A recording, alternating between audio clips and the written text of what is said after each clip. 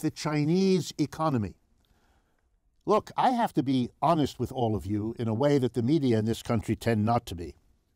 The Chinese economy is the ascendant economy in the world.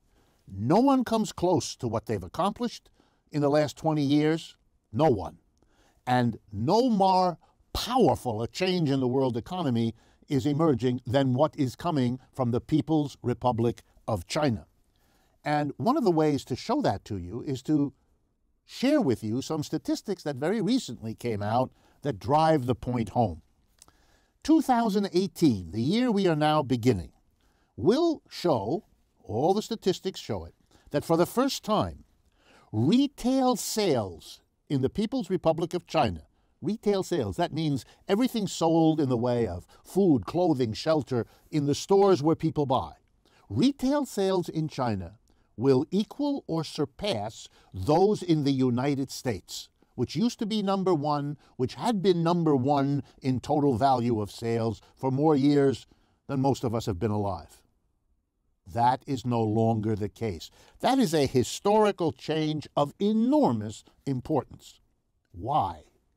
Well, the reasons are so many you don't know where to start. It means that companies producing for the retail market, which most companies do, are now going to look upon China as at least as important as the United States for their survival, for their profits, for their growth. And since the growth path of China is much faster than that in the United States, the years ahead will only make the difference greater. The Chinese economy will become more important to the producers of food, clothing, and shelter. Their profits will become more dependent on keeping their markets in China, which means accommodating to the Chinese demands for how you do business there, accommodating Chinese political objectives, domestic and foreign. If you want to understand why Mr. Trump, like his predecessors, has had to qualify his noisy protestations about the Chinese, it's because the economic reality of their importance is making every American corporation selling in China, and that's most of our big corporations, the allies of China, 2008 to 2018. This has been a time of difficulty. Global capitalism crashed in 2008. The last 10 years will be, they already are, being called a lost decade because the wages of Americans went nowhere over those 10 years. We're not earning that much more today than we did 10 years ago on average. The super rich have done fine, but everybody else, not at all. We've documented that, as have others, for many, many months. But over the last year, in the Chinese economy, which was also hit by the crash in 2008, their response has been completely different, and, there's no nice way to say this, infinitely more successful. The per capita income in China 10 years ago was roughly $2,000 a year. The per capita income in China today is roughly $8,000 per person per year. The Chinese economy has quadrupled its productivity in that time.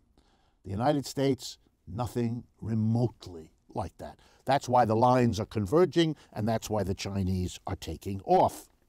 It means that an American company is now more likely to advertise in China than in the United States because it's a more important economy for them.